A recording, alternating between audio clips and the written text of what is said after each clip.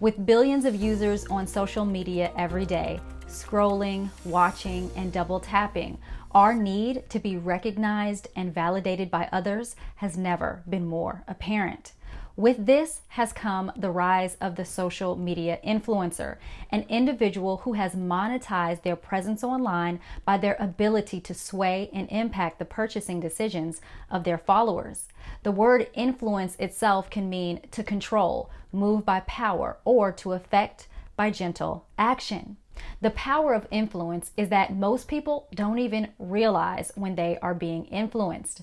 It's not so obvious that you're being sold to, but through subtle suggestions or intentional product placement at just the right time, influencers increase the desire of their audience to buy a product, make a decision, or hold a belief without them even knowing what's really happening. Influence doesn't force, it convinces. It doesn't prove itself, it creates desire. While some strive for authority to gain power, many more are realizing the power of influence. Where authority affects behavior, influence affects one's belief. That's the power of influence. And the truth is, we all have it. Even more, we get to choose how we use the influence that we've been given. As we continue our Wise Women of the Bible Study series, I want to introduce you to Deborah, a wise woman of influence who teaches us how to wisely use our influence for the glory of God. We read about her in Judges chapter 4, verses 4 through 10 that reads, "Now Deborah, a prophetess, the wife of Lapidoth, was judging Israel at that time. She used to sit under the palm tree of Deborah between Ramah and Bethel in the hill country of Ephraim. And the people of Israel came to her for judgment. She sent and summoned Barak, son of Abinoam, from Kadesh, Naphtali, and said to him, 'Has not the Lord, the God of Israel, commanded you? Go, gather your men at Mount Tabor, taking 10,000 from the people of Naphtali and the people of Zebulun. And I will draw out Sisera, the general of Jabin's army, to greet you by the river of Kishon with his chariots and his troops, and I will give him into your hand.' Barak said to her, 'If you will go with me, I will go. But if you will not go with me, I will not go.' And she said, 'I will surely go with you. Nevertheless, the road on which you are going will not lead to your glory, for the Lord will sell Sisera into the hand of a woman.' Then Deborah arose and went with Barak to Kadesh. And Barak called out Zebulun and Naphtali to Kadesh. And 10,000 men went up at his heels, and Deborah went up with him." During the time that Deborah was a judge to the Israelites, they had been in bondage to the Canaanites for 20 years. As they cried out to God for help, the Lord heard their cries and told Barak to go up against Jabin's army. Jabin was the king of Canaan who harshly oppressed the Israelites. God had already told Barak that he would be victorious in battle to acquire the freedom of his people. But Barak did not go as the Lord instructed. What we know from Deborah's words to Barak is that they were both aware of God's promise to give Israel victory over their enemies. But their response to this promise was different. Barak decided not to do anything. Deborah, on the other hand, was ready to act. Now, why was their response so different to the same promise of God? For one, Deborah believed God and took him at his word. Barak, on the other hand, believed more in Deborah and her relationship with God than his own, which is why he tells Deborah that he will not go to battle without her. So, Deborah could have said, "You no good man, I'm going to battle myself." But Deborah was wise enough to know her role. She knew that she was not the one that God called to go to battle. Barak was. She was not a warrior. She was a prophetess. For Deborah to take over Barak's position, even though he wasn't willing to go himself, would not have fulfilled God's promise for victory. Barak's inaction and Deborah's misguided action could have led to many more years of captivity for the Israelites. Now, Deborah does say in response to Barak that if she goes to battle, victory will be given to a woman.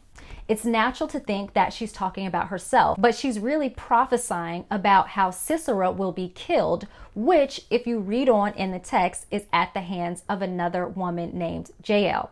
So Deborah doesn't say this as an insult to Barak, but a prophecy of what will happen. Another option Deborah had when Barak refused to go to battle was she could have made Barak feel bad and emasculated him by saying she would not go and he needed to man up. But Deborah was wise enough to know that tearing someone down and pointing out their weaknesses or telling them to figure it out on their own does not help them to get better. It actually does the opposite. Had Deborah refused to go just to make a point and then Barak didn't go either, an entire nation of people would still be in jeopardy of prolonged captivity. So instead of taking matters into her own hands or refusing to go with Barak at all, Deborah uses the power of influence to move Barak's heart and feet into action so that Israel could be victorious and gain freedom. I wonder what freedom and victory await you and those in your life if you learn how to hone in and properly use your God-given power to influence. I wonder what relational challenges you could avoid if you choose to stop controlling and start to godly influencing.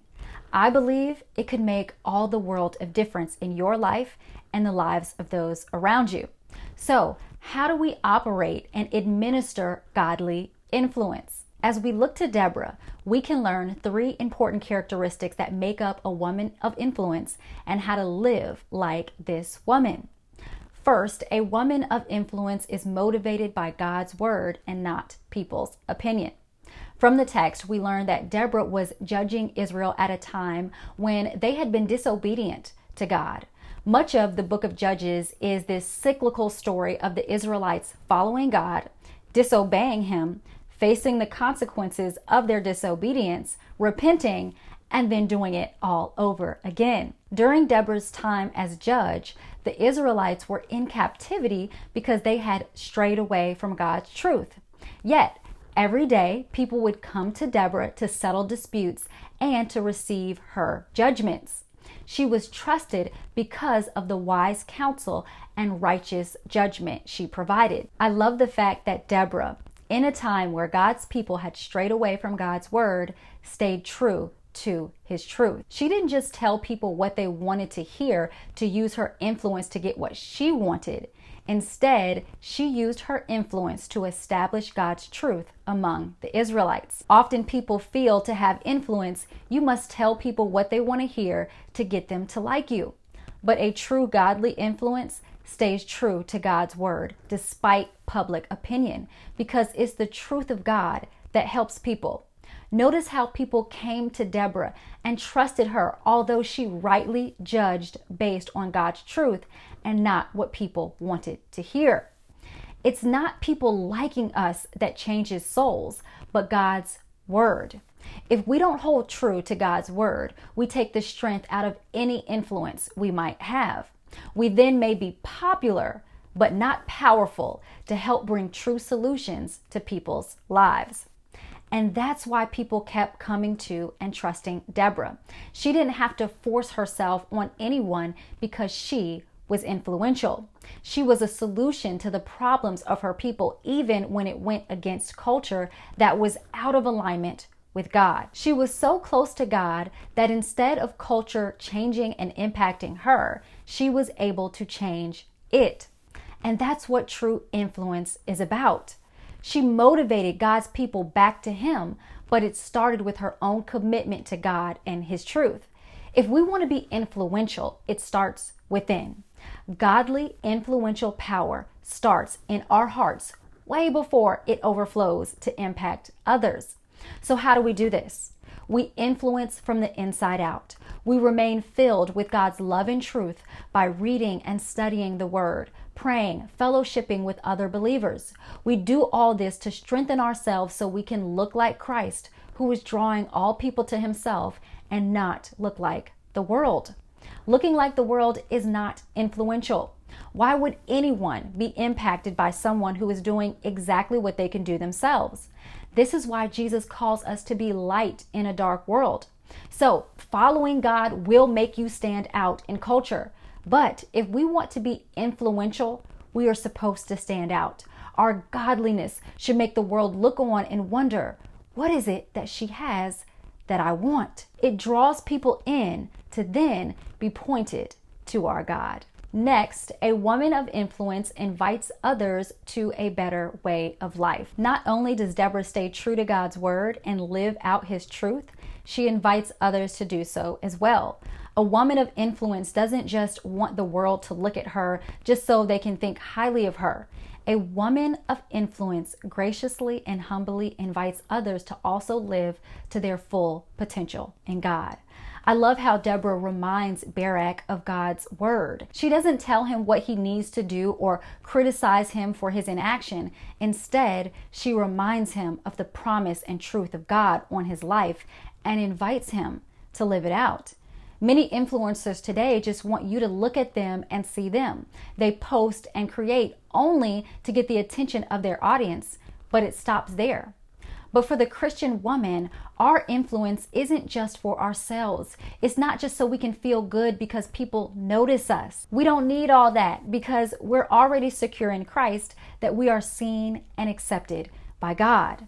This then gives us the freedom to live for him without worrying what the world thinks, and our influence then is used to build up the kingdom of God by pulling out the potential of others. It's easy to look at other people's lives and see how they are messing up. It's easy to see someone else's blind spots and call out their shortcomings. It's easy to compare what we're doing right to what we feel everyone else is doing wrong. But what benefit is that to the kingdom of God? If we only point out others' weaknesses and not their strength and potential, we do way more harm than good. It's a woman of influence who can see the good in people and call it out.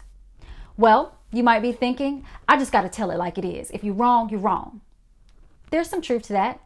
But we're not only called to speak the truth, we are called to speak the truth in love. And only pointing out someone's weaknesses, tearing them down, condemning them, attacking them with your words is not loving. A woman of influence uses her words to heal, restore, and build up. Instead of trying to motivate people with fear and manipulation, a woman of influence motivates with the promises of God and speaking life over those in her influence. Godly influence builds trust because it is gracious and safe. Next, a woman of influence is fearless to live out God's truth. Deborah was not intimidated by her enemies, so when Barak invited her to battle, there was no hesitation on her part. She was willing to go. She didn't just speak God's truth and only demand others to live it out. She lived it out herself. This is the mark of a true woman of influence. She is influenced by God first to live out what she influences others to do because she truly believes in God and is not fearful of man. I saw a story the other day of a social media influencer who posted an image on her Instagram account with a picture of her using an Android phone. She was promoting the phone and most likely had been paid by the maker of the phone to share it on her social media account to influence others to buy it. In the description of the image, she shared how she always uses this phone and how she loved it. There was just one small problem. In the small metadata about the post, there was text that read, "Posted from my iPhone." When called out by another user, she quickly removed the post because it was obvious that she most likely was only sharing about this phone for financial gain. She didn't actually use it herself, not even to post the image saying that she did. A godly woman of influence doesn't just inspire and motivate others to follow God because of her words, but because of her life and how she lives. Deborah embodied this so much that Barak would not go to battle without her. And while this reveals some shortcomings on his part, it also reveals the level of influence Deborah had. An influence that brought victory to her nation because she wasn't afraid to live out what she preached. As women of influence, it's not just enough to know God's word, we must boldly live it out. Not intimidated by the world, not hesitant by our flesh, but fearlessly ready to take God at His word with our lives. It's this type of life that inspires, motivates, and influences others for the good and glory of God. Daughters of God, it's time to be motivated by God's word and not what's popular. It's time to call out the promises of God and potential in others to invite them to a better way of life. It's time to fearlessly step out in faith and do what God is calling you to do because the world is watching. It is time for the Deborahs of our generation to rise up because we have an opportunity to overtake a desperately dying and dark world with the light of Christ through the power of our God-given influence. If you enjoyed this video Bible study, I want you to know that this video is part of the Wise Women of the Bible Study series that we hosted on the Beloved Women app. If you want to watch all of our videos about wise women in the Bible and how you too can live as a wise woman of God, be sure to join the Beloved Women app or become a member at belovedwomen.tv. I look forward to studying with you. Thank you so much for watching, and until next time, be beautiful, be blessed, and be loved.